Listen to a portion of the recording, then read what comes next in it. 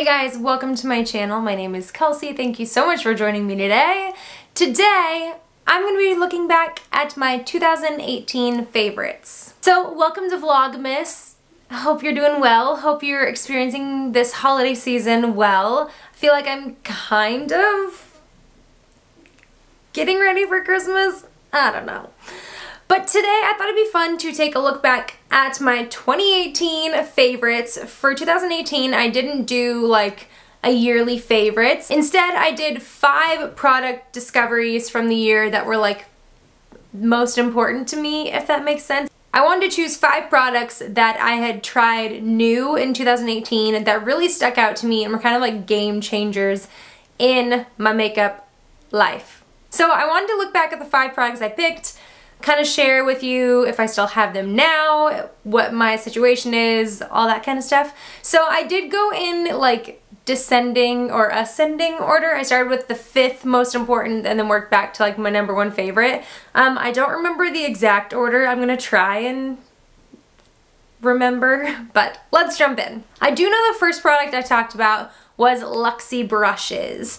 Last year I got so many brushes from BoxyCharm, Luxie specifically. This year I feel like I haven't gotten quite as many, but I've gotten a few, but I've been okay with like not getting as many. I feel like I got so many last year.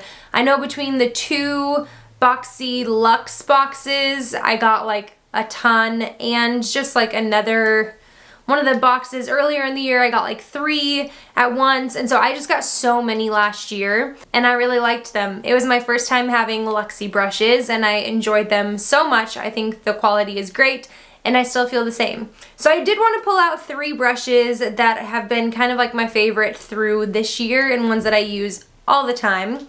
The first one is the Precision Foundation Brush. This is great for liquid foundation. I use it for concealer as well. Actually, this last brush cycle where I've been like, since I washed them last, I've actually been using this for powder. So I've been using it to like set my under eyes, kind of set in the areas that I need to set. And I've been really enjoying it as well. I think it does a great job. Love this one. Another favorite is the Tapered Highlight Brush. I actually have 2 of these. Such a great highlighter brush. It's big enough to like diffuse highlight, but it's small enough to like get some precision. Really great. And then the other one I wanted to mention, this is actually one I got this year. This came in, I think, May's box, and it came with 2 other brushes. I don't even remember which ones they are, but this one is fantastic. This is the small contouring brush. And I don't use this for contouring, I use this for concealer. This is like one of my favorite concealer brushes. It's got enough movement to like blend really well, but enough density to make it like fast. And so I love it for under eye concealer, for face concealer. I can like dab at concealer to kind of add more coverage, or like go in and blend to kind of like really blend things out. So this is my favorite. I still love Luxie. I think they're fantastic brushes. The next thing I talked about was the Smashbox Photo Focus Primer Water. That was another thing that I got from BoxyCharm, and I got it in September. And then I have since used it all up, and I have repurchased one. I repurchased this, I want to say like end of summer. This is the Photo Finish Aura Shield Primer Water. This was from like a limited edition Smashbox collection. I don't remember what, oh, the Hood Witch. It says it right on the top. They had a few different scents. This one is the Clary Sage and Tea. It smells really nice. It's a nice refreshing spray. I didn't even spray my face with that. Where is the nozzle? It smells nice though. Doesn't taste nice. Today I actually used this as a primer and also as a setting spray. Today I went in with like a really light finish of product. I don't have foundation on, I just have like some concealer and blended it out really well and set everything down with a powder.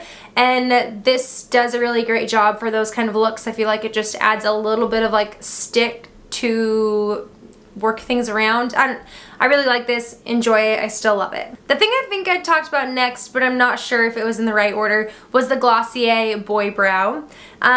I really enjoyed the Glossier Boy Brow. I did finish that up at the beginning of this year, and I have not repurchased it. I actually just put in a Glossier order. I actually just hauled it yesterday, and I debated on buying a new one, but I ended up just skipping it because I found a few products that I like just as much, and one that I like even more this year. The first one is a product I don't have right now, but it's the ColourPop Brow Boss Gel. I really enjoy that. I actually had it in the clear shade, which I usually like a tinted brow gel, but at the time when I bought it, I think Ulta only carried the clear. I don't know if they carry the tinted ones anymore, but I had that earlier this year, really enjoyed it. And then recently I picked up the e.l.f. Wow Brow. This is kind of a similar product, like it's a little tiny wand. This one's actually bigger than the Glossier and the ColourPop wand. It's a little bit bigger, but still pretty tiny. This one is a tinted one. I have it in the shade Taupe, and it's a nice brow mascara. I think the Glossier one is better than this. I think the ColourPop one is like a direct competitor, so I like both of these, but the one that I think is even better is the Flower Beauty Bubble Brow. I mentioned this a few times as of late. This is a fantastic product.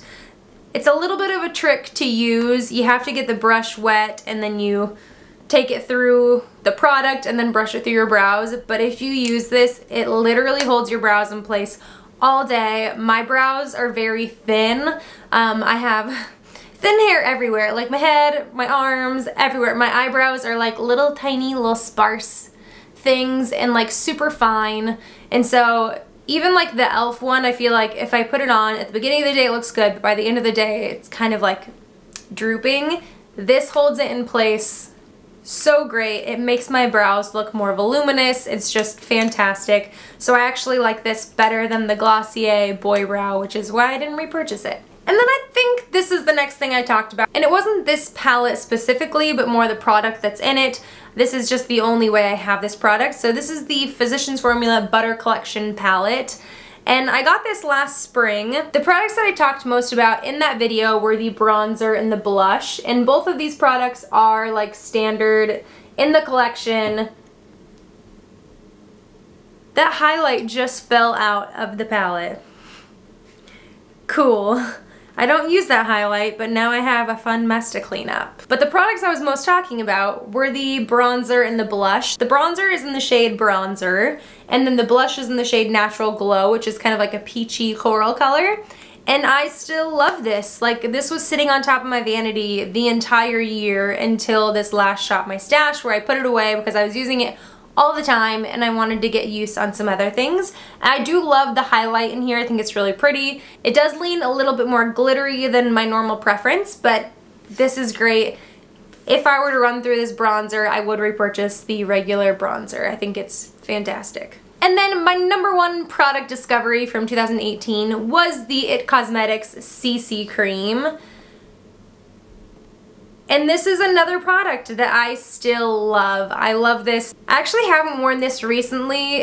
I've been kind of doing other things, and so I haven't worn this recently, but I still do love it. I repurchased this. This is my second tube of it, and it's fantastic. I have it in the shade Fair. It does provide quite a bit of coverage without looking cakey. It doesn't wear super long throughout the day, like especially I have oily skin, and so it can kind of like separate and come off. But I find if I go in with a really light hand, it adds just a touch of coverage and it lasts way longer throughout the day if I were to go in with like a full pump. So I usually go in with like a half a pump on my hand and then kind of like dot it around my face and then blend it, and then if I need more then I'll go in with more, but typically about a half pump is good. So those were all of my top product discoveries from 2018. I still use most of them besides the Boy Brow, and I just haven't repurchased that, and I'll probably use that again down the road, but for right now I'm pretty content with the other brow products I have. But that was kind of fun to like take a look back on the 2018 products that I was loving. I will probably do this video again this year because I think it's kind of fun to take a look at like products that I discovered throughout the year, Whether it's a new product on the market, one that's been out for a long time, and just new to me, I think it's fun to take a look at products that I found in the year that have been like great. If you have any products that you are just like over the moon about, I would love to hear about them down below. Make sure to leave those down there. I'd love to hear about them. I'd love to get a little conversation started. But thank you so much for joining me today. I hope you have a wonderful rest of your day. If you liked this video, give it a thumbs up. Subscribe down below if you haven't already. I would love to have you around. And until next time, bye guys.